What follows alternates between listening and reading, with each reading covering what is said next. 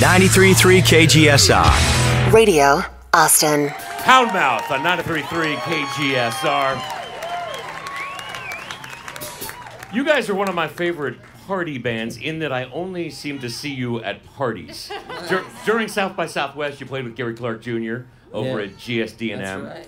Last night, you played a party at Arlen Studios, along with, well, Gary Clark Jr. played, and Shaky Graves, and then basically the Foo Fighters. Basically. Yeah, with some Strokes thrown in. Right. Except you didn't see that because you left. We did. It's unlike us to leave a party. But I think we're going to get wise eventually and try and start taking a cut from the bar venues, you know? I feel like that's what Buffett does. And I'm trying to learn our fan base. And I from what I know, they're drinkers. But that doesn't speak to you being such a responsible adult last night to leave early. That was a moment of clarity. Because you knew what lied ahead. Exactly. Don't get me wrong, we probably had about 6 or 7 vodkas last night.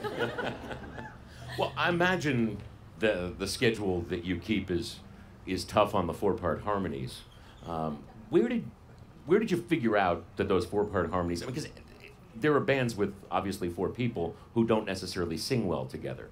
Yeah. Well, we didn't try and change our voices. You know, I feel like when people sing harmonies, you can kind of blend your voice in together, and we just never kind of took to doing that.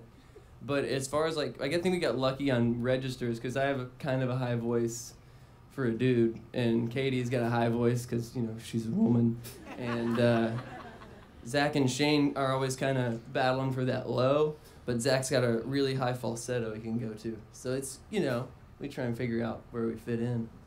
Over the years, before you started on the highfalutin party circuit in Austin, this was a town that was good to you. This was a town that early on said, we like Houndmouth. Right. One of our first shows was South by Southwest, and that's where we got signed and everything started kind of in Austin. Yeah, it's 2012. Or 13.